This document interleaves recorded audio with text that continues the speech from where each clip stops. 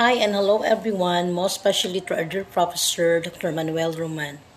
I'm Alan Bitagbo, your reporter for today for the subject EM216, Personal Management and Development. I will discuss to you the three main topics. First, I will report what is personal management. Second, elements of personal management. And the third is the role of personal managers.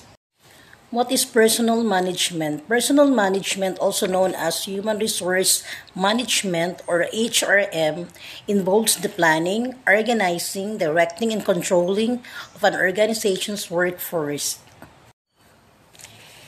It encompasses activities such as recruitment, hiring, training, performance management, employee relations, and compensation and benefits administration.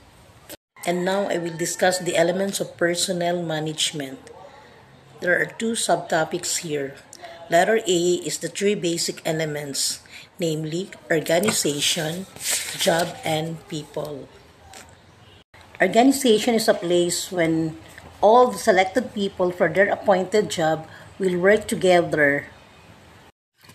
Number two is job. It is necessary to appoint job to the member of an organization to efficiently achieve the desired goal.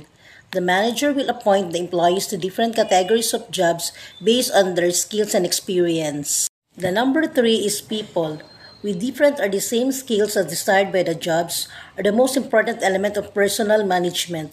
The presence of both mechanical and intellectual manpower is necessary for the smooth running of organization. And now let's go to the other elements of personal management.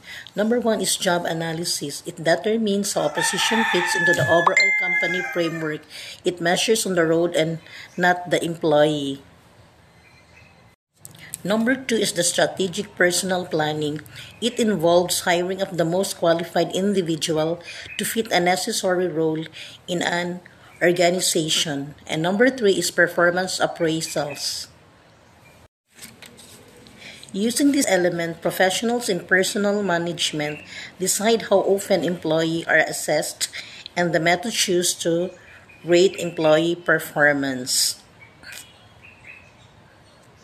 The number four, benefit coordination. Determining the type of benefits employees receive and planning for their distribution is an essential part of personal management.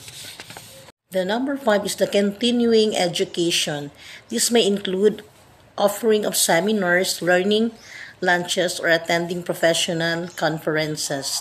The number six is pay and salary distribution. To ensure employee payroll functions correctly. The number seven, attendance and leave. Managing personnel also means overseeing time off for sick and personal days. Now I will go to the three types of personnel management. Number one is strategic personnel management.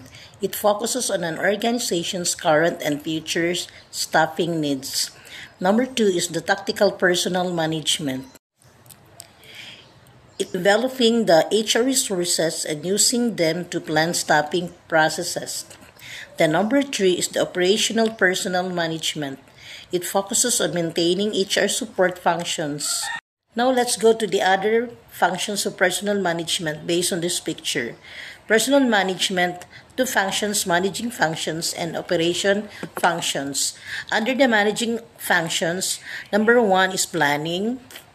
Number two is organizing.